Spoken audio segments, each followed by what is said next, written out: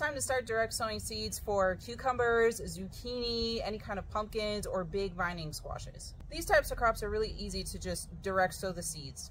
I like to make kind of like a mound, that way I don't forget that the seeds are there. Just make sure you keep them nice and watered. They usually germinate pretty quickly within like 5 to 7 days. This particular variety right here is Tahitian squash, and it's one of my favorites if you're looking for something that's similar to butternut squash.